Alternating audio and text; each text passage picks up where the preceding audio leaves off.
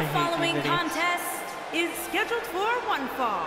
Introducing first, at a combined weight of 482 pounds, I gotta say, you wouldn't know this was a non-title match just by looking at the champ. Yeah, he approaches every match the same, regardless of whether his championship's on the line.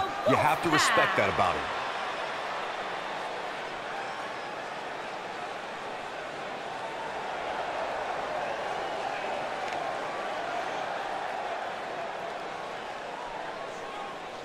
Wolfpack. That would be a good name for Will Wolf and Alexander Wolf.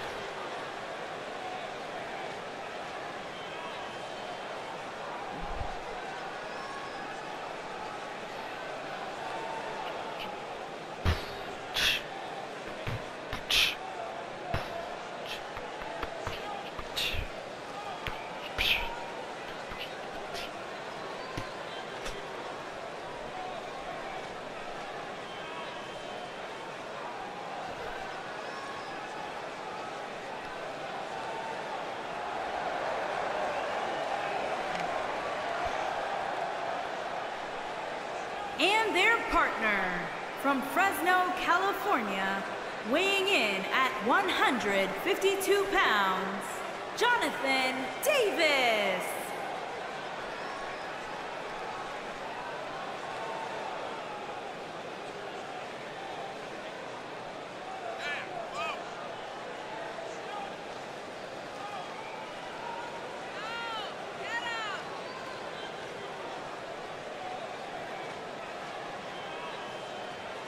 Plenty of action coming up as we have 6 of WWE's top names ready to go here. Oh man, Michael, 6-man matches like this always remind me of world class back in the 1980s. Now I'm calling you out.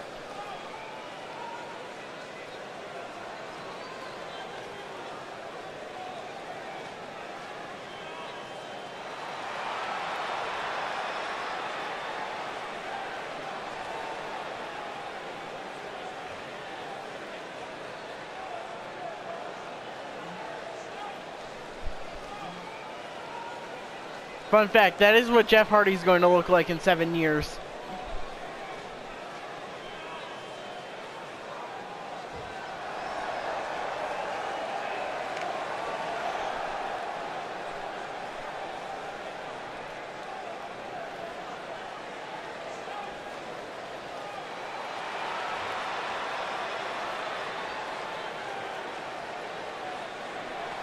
And their opponents, first, from Detroit, Michigan, weighing in at 245 pounds, Raiden Gary.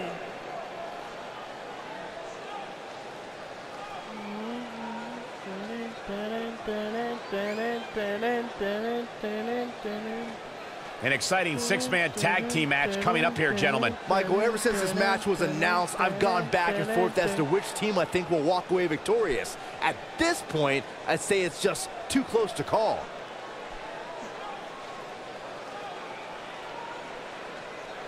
Jonathan?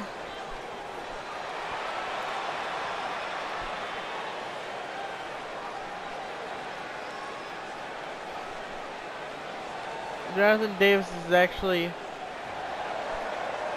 said that he's actually somewhat interested in facing Sponge Pizza for the YouTube Championship at Fastlane.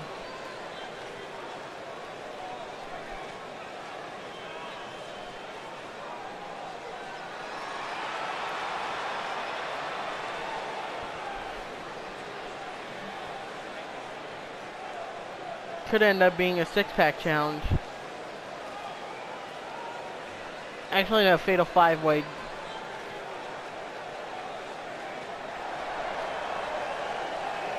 And from Ann Arbor, Michigan, weighing in at 239 pounds, Jonathan Turner.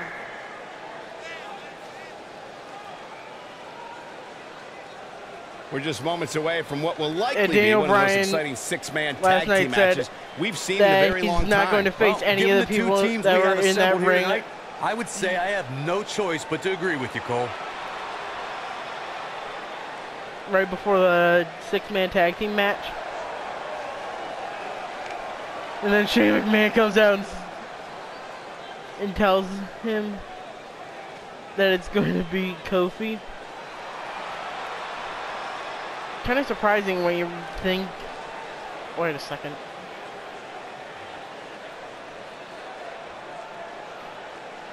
And their partner from Los Angeles, California, weighing in at 180 pounds, James Hacksaw.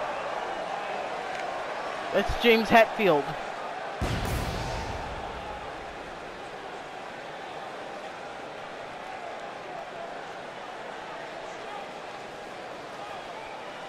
Miles inside this pit of danger,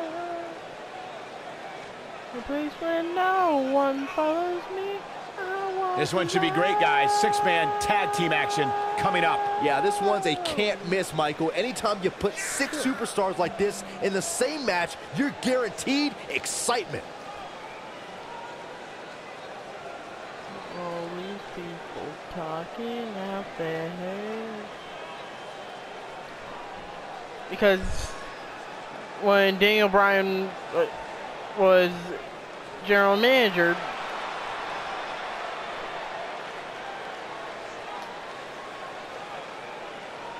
he was actually, like, he was still a complete baby face, and so was Shane. Weight of the world is falling on my shoulders. It's when no one follows me, I walk alone.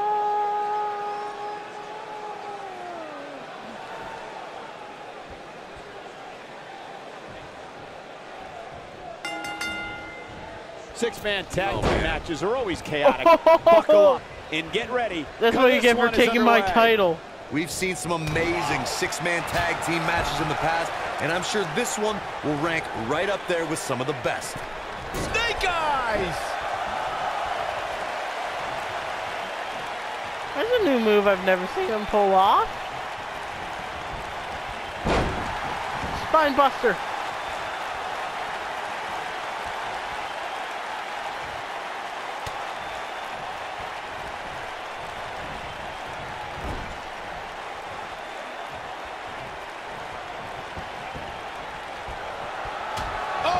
To the gut. Takes out Jonathan Davis. Tags in RatinGaming, who then tags in when a six-man tag match will feature a team where superstars have not always seen eye to eye, or are in the midst of a disagreement. Imagine if this actually happened in real life. Must step up and be the voice of reason so the trio can function as a cohesive If James Hetfield and Jonathan Davis met up in a WWE ring,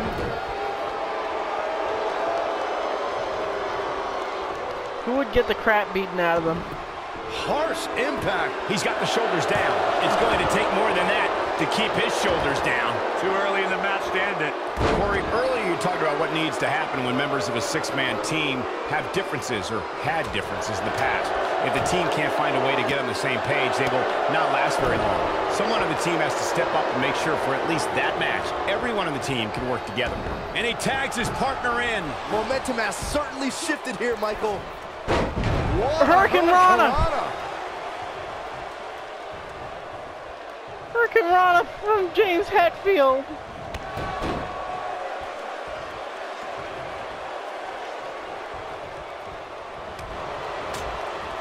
He's starting to stagger a bit. I think it's safe to say that the action so far in this six-man tag team match is exactly what we expected. Nothing to worry about here, Cole. I know it's somewhat early still, but this could be a pivotal point in this match, guys. Let's see how he reacts here. Took him out at the knee. Took him out at the knee.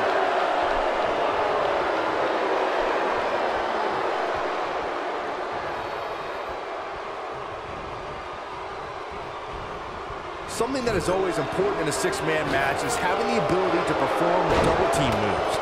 One of the things that successful six-man teams try and execute are double team moves, and then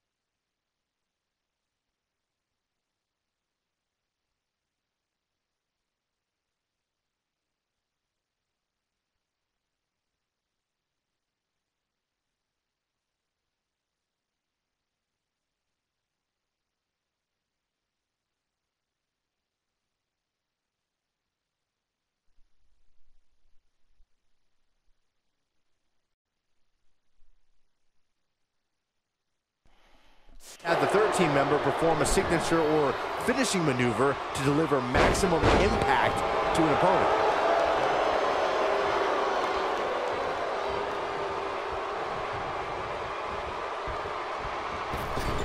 Teamwork is always paramount in a six-man tag match. Superstars want to be able to have a level. Oh, and he makes the tag. That was a game changer right there, Michael. He's stalking his opponent from the top turnbuckle. Oh, this is dangerous right here. Down with force. That's all you don't see all the time. He's got him covered. A man in his 50s Can you believe this hitting battle's frog not splashes over yet? like nothing. Just needs to do more damage. Across the shoulders. Oh, nasty impact. But he's running off. He goes for the cover. Thanks to Raw General Manager KoRn in May of 2017, the WWE Universe saw a dream team come together when the Hardy Boys joined forces with the Lunatic Fringe Dean Ambrose. The exciting trio took on Sheamus, Cesaro, and The Miz. Truth be told, both Miz and Ambrose blended in with their impromptu tag team partners pretty well. Byron, we always make a point to talk about continuity Flapjack. amongst team members. In the six-man match, where Dean Ambrose teamed with the Hardys against Sheamus, Cesaro, and The Miz, both teams worked very well together. That surprised me, since this was the first time they teamed together. But there was something that night about the lunacy of Dean Ambrose fitting perfectly with the Daredevil Hardy Boys. I've got to say, I had goosebumps for a week after the Hardy Boys returned to WWE at 2017's WrestleMania. There it is. The tag has been made. Oh, he needed that in the worst way, Michael.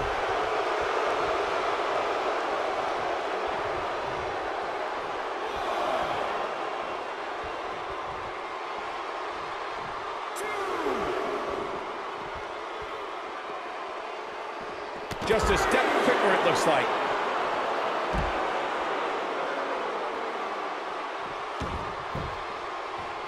Here he goes. Beautiful technique. I'm not sure how much he has left. Barefooted driver. He's on his heels. He's got to remember he has two partners ready to Punch enter the him in fray the here. face. At this point, he really has to think about mixing it up a bit. Maybe implement more of a power game into his offense. But if you're counting him out now, you haven't been paying attention. He has more resolve than just about anybody on the roster. Oh boy, he is rolling. Cutting it close here, guys. What a coward. He's trying to get himself counted out, Cole.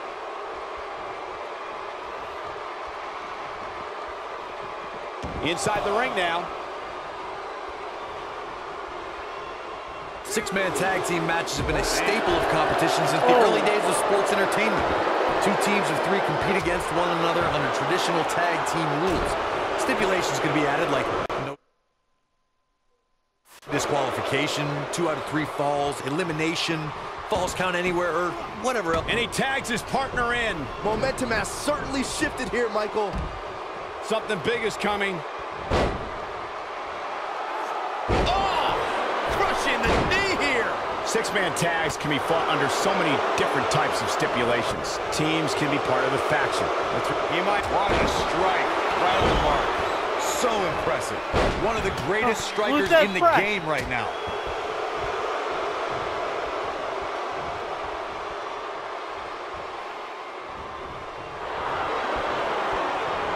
Vicious attack. I think this is the beginning of the end, Michael. Have you ever seen a human being tossed like that?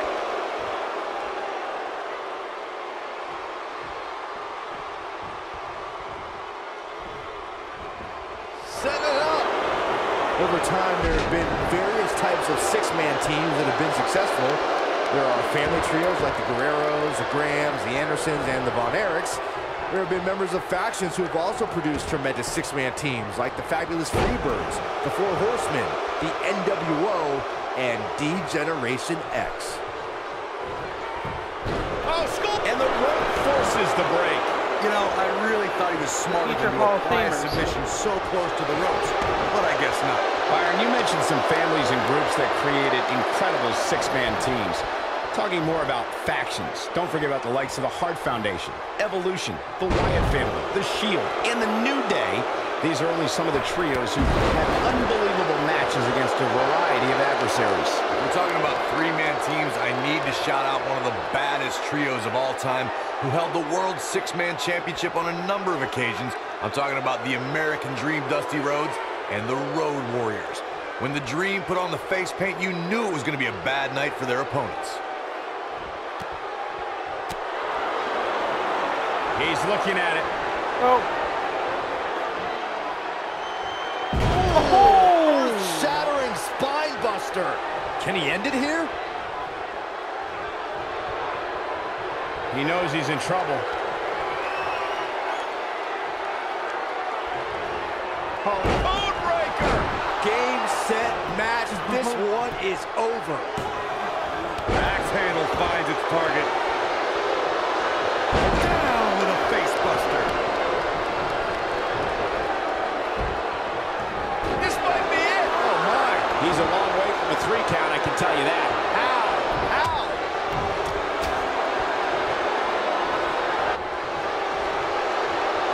He looks a bit off his game here. And you know, all 3 of the superstars he's up against won't back down at any point during this match. When you put that much meat in the ring, somebody's going to get hurt. And unfortunately for him, he's the one on the receiving end of this inevitable beatdown. This could be trouble, guys. His opponent has finally found an opening, and he doesn't look too eager to relinquish it. Gets the tag. Big splash. This is what makes him one of the best in the business. Ooh-wee.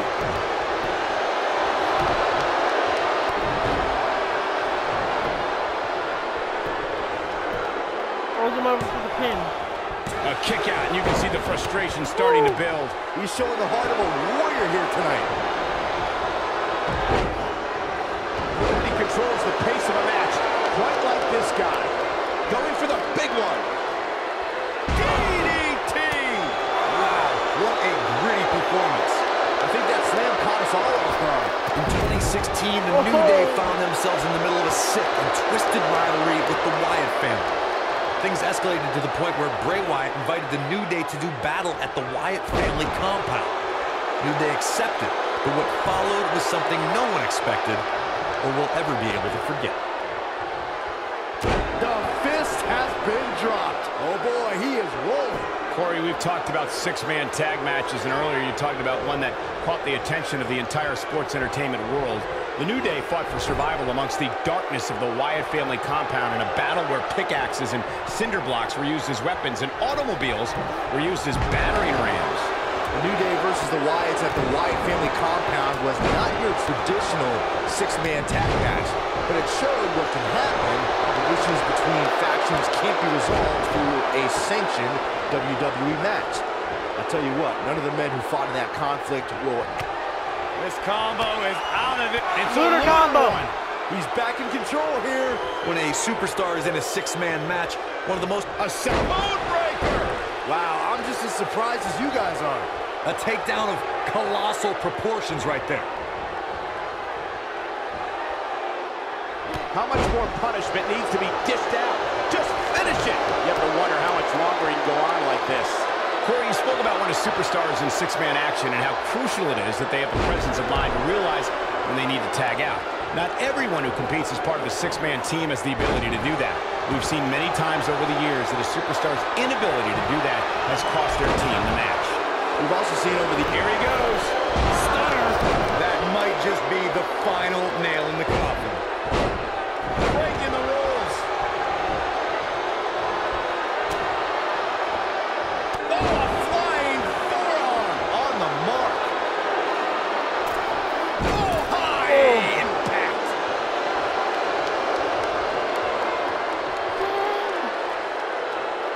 Both of these men are down. What a hellaciously physical match these gladiators have put themselves through. The intensity. Here's his moment, Michael. Given the number... We got a cover. 1, 2, 3. What an amazing 6-man tag match. Well, tag team matches are one thing, but make it 3-on-3 and it's 3 times as good. Take a look. These superstars gave as good as they got, and these fans got their money's worth from the opening bell. I'm not easily impressed, but that was one of the most entertaining matches I've had the pleasure to see in a while.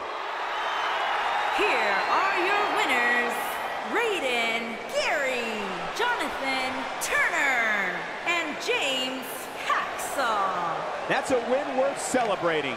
That's a statement win, Michael. That's a win that says, hey, everybody, look at me. And folks, if you're just joining us, I'm sorry to tell you that you just missed one of the most exciting SmackDown matches in recent memory. Jesus.